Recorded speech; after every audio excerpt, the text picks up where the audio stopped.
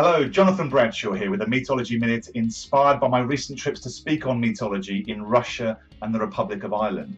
Let me explain.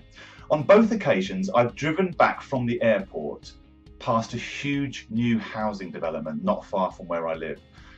When I landed from Moscow 2 weeks ago, I vividly remember the huge sign promoting the new development. It said houses for sale.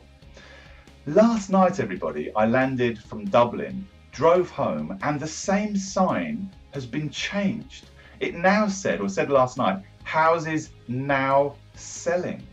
And as someone interested in the psychology of influence, it was incredibly interesting. Houses for sale conjures up the image of houses lined up, waiting to be sold. But houses now selling, I wonder if it's the same for you, conjures up for me the idea of people going in there and making decisions to buy and signing on the dotted line.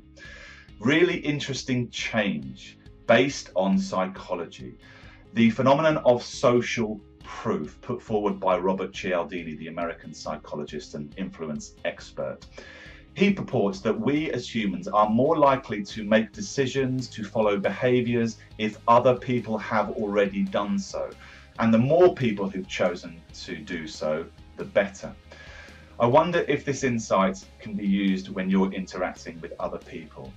Now, the words influence and persuasion sometimes get a negative reaction, but the truth is we are all influencing all the time.